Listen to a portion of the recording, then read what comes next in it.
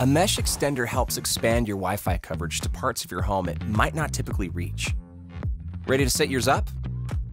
First, plug in your mesh extender and place it a few feet from your router. Wait for a solid white light to appear on the extender. This may take up to 4 minutes. Now, press and release the WPS button on the back of the router and the bottom of the extender to pair them. While pairing is in progress, the light on the router and extender will continue blinking.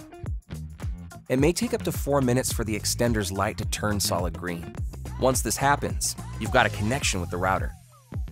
Great, now let's find the ideal spot for your extender. As a rule of thumb, your mesh extender should be about halfway between your router and the area with poor Wi-Fi coverage. Move the mesh extender to that spot, plug it in, and turn it on. It should connect to the network automatically. Wait until the extender light turns solid green.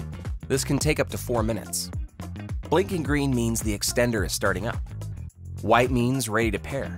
Make sure the extender is close to the router. Blinking white means pairing is in progress.